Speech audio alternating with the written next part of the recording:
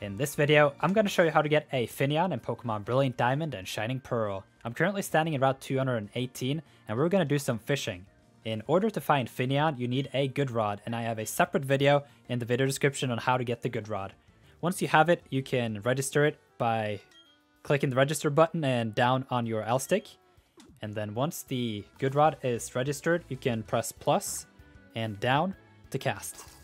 There is a 35% chance of finding Finneon while fishing with a good rod, and so I'll get back to you once I find one. When catching Finneon, there is nothing in particular you need to keep in mind, and so general catching advice applies. You can do a quick ball turn 1, and then if that doesn't work, you can move on to false swipe and super fang.